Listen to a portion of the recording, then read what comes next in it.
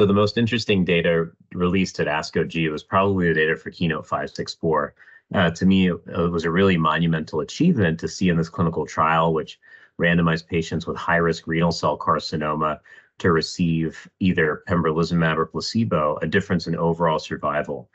This is a huge landmark in the field, and the first time, to my knowledge, that we've actually seen an overall survival benefit with adjuvant immunotherapy. So I think this is a really tremendous milestone and one certainly to be celebrated. There were lots of comments and critiques around, for instance, the fact that there was not crossover onto immunotherapy in many patients, but that really reflects the reality of the disease process, and that at the time of metastasis, many times we just simply continue observation or we do local definitive therapies.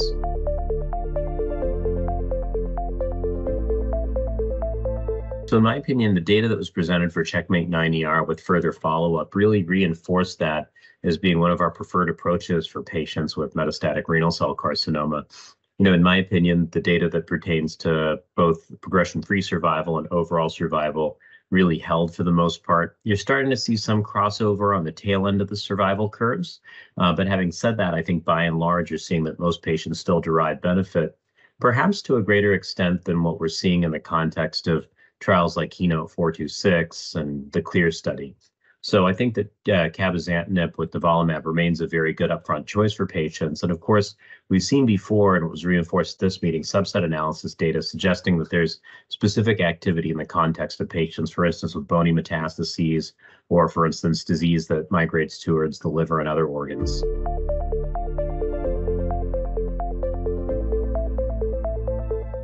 So when you look at IMDC risk stratification, for instance, in the context of CheckMate 9ER, what really holds is that patients who have favorable risk seem to perhaps derive less benefit. And, it's this constant struggle that we have in renal cell carcinoma to understand what the best therapy is in this population. Patients with favorable risk disease, many do need therapy, some perhaps don't. And I would imagine that there's probably a subset of individuals that we're overtreating. Having said that, what's always sort of pointed out and what has been from the get-go is that if we use monotherapy, there are patients who go on to progress early on. And that's really what we want to avoid, because when that happens, we know that we probably compromise overall survival in those patients.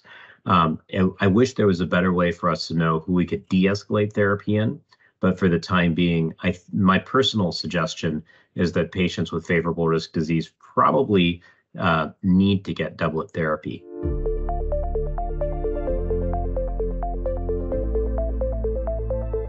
The quality of life data from CheckMate 9ER, I think, really sort of stands out in the pack as being quite unique. We see that there is a substantial benefit across several metrics for quality of life, and that's different from the Keynote 426 or from the CLEAR studies.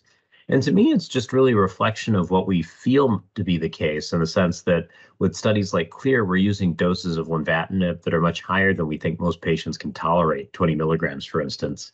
In the CheckMate 9ER study, we actually de-escalated the dose of cabozantinib that we use in the second-line setting and beyond from 60 milligrams to 40 milligrams. And I think that makes all the difference in the world in terms of tolerability and subsequently quality of life.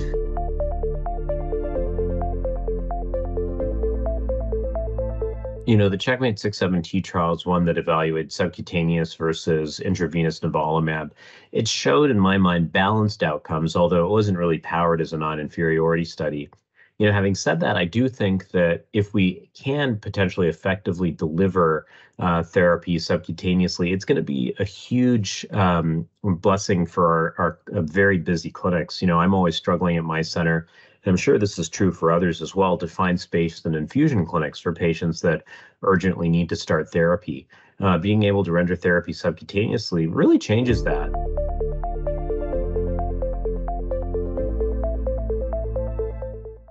One of the best presentations that I attended in the RCC section, and I will confess I'm a little biased, was from one of my former mentees, Dr. Christiane Bergerot. And she's been working really hard to refine quality of life metrics for kidney cancer. And she's been doing this by really taking a look at existing studies, talking to patients, and seeing whether or not they can potentially offer some perspective on what components of quality of life metrics are meaningful versus not.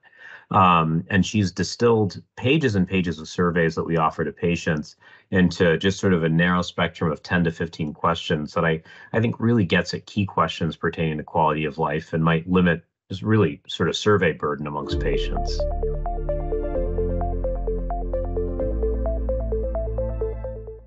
I think we're kind of getting to a place in kidney cancer that we were in several years ago where we generally speaking have, just two or three various mechanisms to treat the disease. We have our VEGF inhibitors and downstream of that belzutifan, and we've got immune checkpoint inhibitors. But what we really, I think, desperately need are treatments and strategies that, really differ from that. So in the context of phase 1 clinical trials, I'm exploring CAR T therapies and a multitude of other treatments that I think are on the horizon that could be of interest. So we've recently launched a trial looking at CTX131, which is a CD70 directed CAR T therapy.